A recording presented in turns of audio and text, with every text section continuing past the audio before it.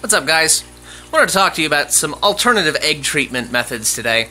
I put in a couple extra reverse osmosis filters just to bump my TDS down a little bit further, and it's been enough that I'm starting to have some serious problems with the methylene blue treatment. I've had constant problems with my egg batches just never swimming at this point. They develop fully, they'll lay and they'll wiggle on the ground, but they don't develop the ability to actually swim, and I'm losing entire batches.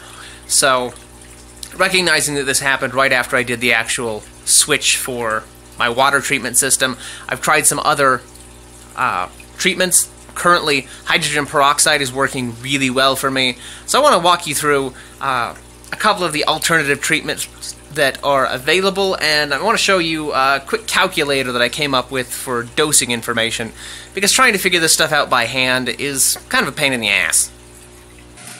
So there's three main treatments that you want to look at. Methylene blue, which I covered before. This stuff works pretty well if you've got moderately hard or hard water, but the softer my water gets, the less this works. So you may have wonderful luck with this. I had absolutely terrific luck with it to begin with.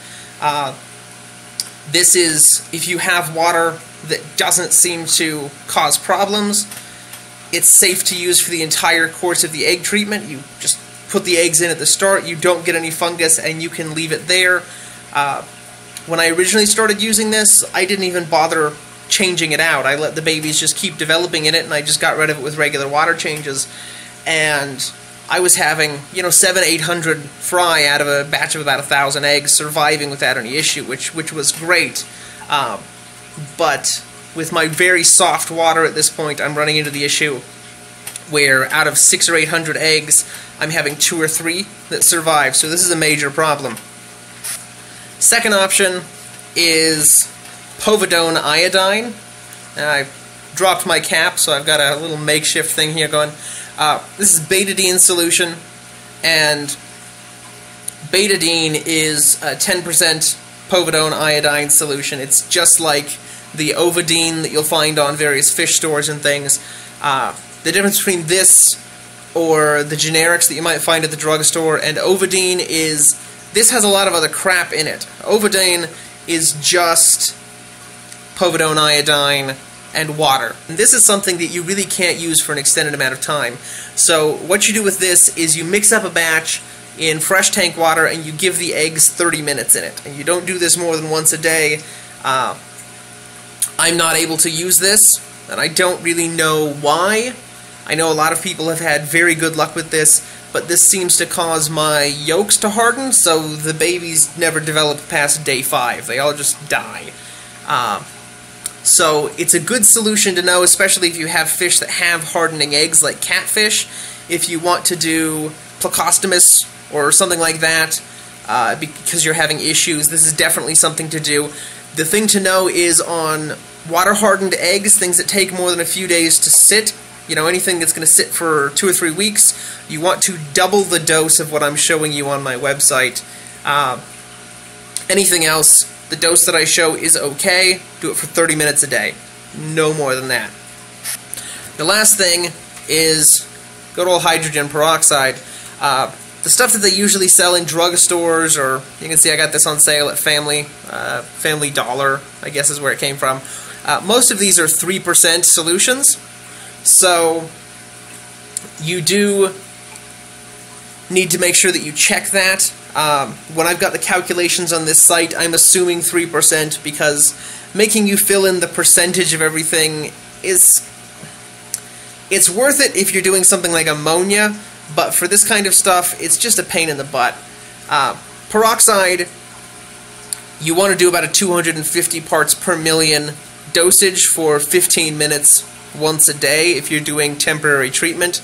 If you're going to do constant treatment, where you're just going to add it to a gallon of water and put the eggs in it, then you want to do about 25 parts per million. So whatever I've got listed on my site, divide that by 10, and you're going to be good to go for permanent treatment.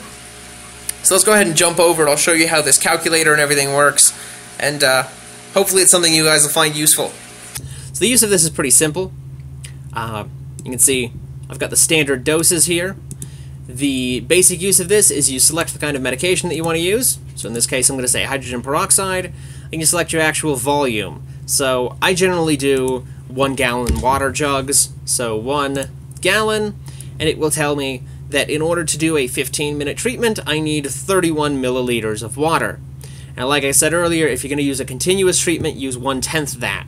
So if I'm going to add this to the gallon of water directly, and I'm going to just leave it there, then I use 3 milliliters.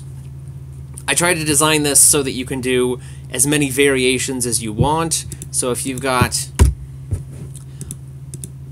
you know, a 10-ounce jug, and you want to leave it in there continuously, you're going to need 5 drops, because that's 1/10 of this, and that is a lot easier to work with than most of the things are. There are some rounding issues because I went based on the recommended parts per million and not based on the actual instructions on the bottles. So, for instance, if you have 10 gallons, it says you need 99 drops of methylene blue, whereas 1 gallon is 10 drops. The actual doses on this are going to be more accurate than the doses on whatever jar of medicine that you buy. I should also note on this, while methylene blue and hydrogen peroxide are perfectly safe generally to use long-term, depending on your water, the iodine is not. Iodine cannot be used for more than a 30-minute treatment at a time. If you do, you will cause some serious problems with your fish fry. That's really it. I hope you guys find this particular tool useful. I know it saves me a lot of time when I'm doing treatment, when I want to check something. I don't always have the same sizes of jars around, so being able to say, hey, you know, I've got a 2-liter bottle and the top's cut off, what am I going to do for that? Just makes life easier for me.